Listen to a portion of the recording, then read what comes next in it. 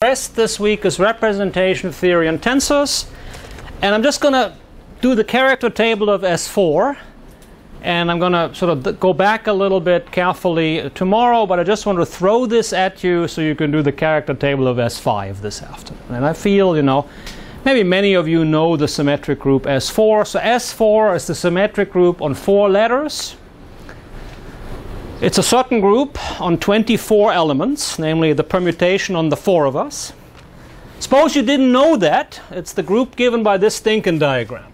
Okay? So you take this Stinken diagram called A3. It's a group that has 3 generators. 1, 2, 2, 3, and 3, 4. Okay? So those are the adjacent transpositions. And then this diagram tells you, you know, the relations. This tells you the group.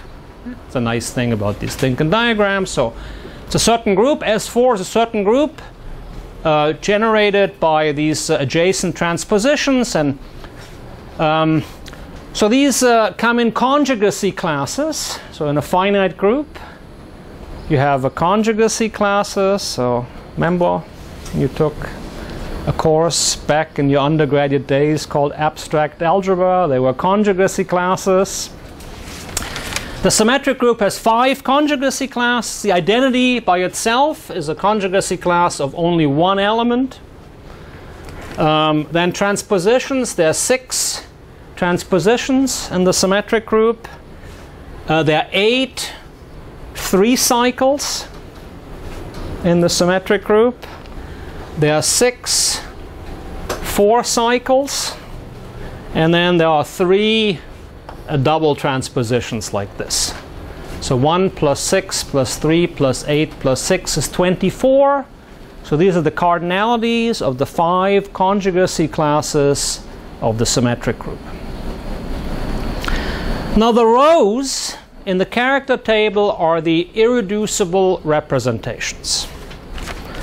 I'm going to go over this in a bit more detail next time, but the symmetric group S4 has 5 irreducible representations, and you learn in your undergraduate class that for a finite group, the number of conjugacy classes always equals the number of irreducible representations, so you get a 5 by 5 table.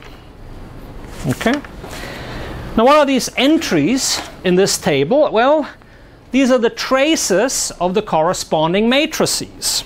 Okay? So, first of all, the identity matrix. What's the trace of the identity matrix? Well, the trace of the identity matrix is the size of the matrix. Right? So if you have a 3 by 3 identity matrix, the trace would be 3. So this tells you, the character table tells you the traces of the corresponding matrices. Right, so for every representation row of the symmetric group pi, row of pi is a certain matrix. And then in this table you write the trace of this matrix. So the first column, the traces of the identity, they are just the dimensions of these irreducible representations. So this funny symbol is a certain representation of dimension 1. V is a 1-dimensional vector space, has this funny name. Here there's a 3-dimensional vector space with this name, maybe this name. There's a 2-dimensional vector space with this name, that's a 3-dimensional vector space with that name, and that's a 1-dimensional vector space with that name. Okay? So those are the dimensions, and a little bit more numerology. 1 squared plus 3 squared plus 2 squared plus 3 squared plus 1 squared equals? Oh, that's 24. That's interesting. Okay, so those are the dimensions of the 5 irreducible representations of the symmetric group S4. Okay? Now let's fill the rest of the table, right? So now you take any other group element, for example, the group element 1, 2, 3. So that's a 3 cycle. The trace of this 3 cycle, well, under this representation, right? So if you take this representation row applied to this pi, you get a 2 by 2 matrix. that 2 by 2 matrix has trace -1. Okay, is that clear? So I'm going to say this one more time. Okay, so if you take an adjacent transposition and you map it into the space, write down the corresponding 3 by 3 matrix that acts on this 3-dimensional vector space. This 3-dimensional vector space, for me, like every other vector space I ever met, has a distinguished basis to be revealed tomorrow. Right? This is a 3-dimensional vector space with a distinguished basis, so therefore each of these is a matrix, and this is the table of traces of these matrices. Now these characters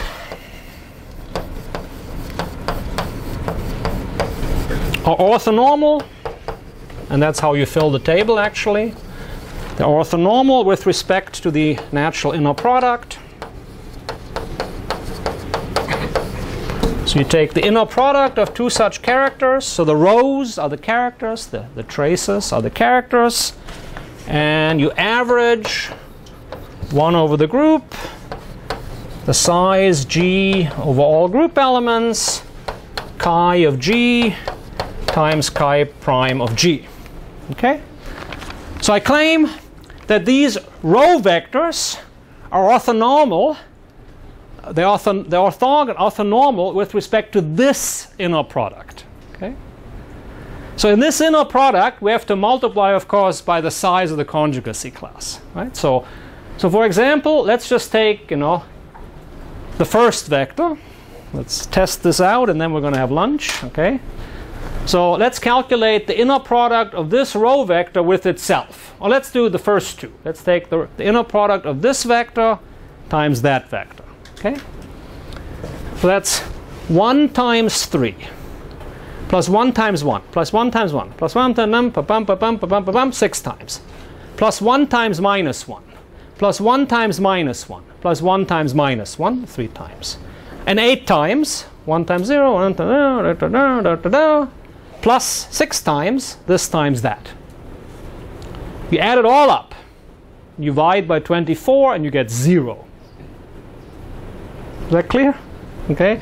Let's try a row. Okay. So I claim that this vector has length 1. Okay. So we go, 3 squared, and then we have the -1 6 times -1 squared plus 3 times -1 squared. Here we get a 0 plus 6 times 1 squared. I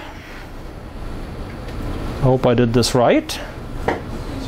So this is It's 24. Is this 24? Okay, great. So this also has length 1. Okay, that's the character table. Okay, so the last exercise, and there's a little bit of fun. There's a hint which you'll enjoy. Is to just write down the character table of S5. Okay? Now, why is that important to practice this? Because this is the formal tool that you can use to describe representations as decomposed into irreducible representations. Okay? That's a formal tool. And we need a little bit of that. Now, that formal tool in general is not good enough to actually speak about rho and to speak about the names of the basis vectors of these vector spaces. That requires extra effort. That's an effort that Luke has mastered, but that requires practice, and we'll do a little bit of practice with that. Okay? So that's my last exercise. So tomorrow we'll go more slowly. Tomorrow we'll discuss the symmetric group. Tomorrow we'll discuss the general linear group and how the interplay of the symmetric group and the general linear group is absolutely essential for the study of tensors. And I apologize for ending 1 minute early.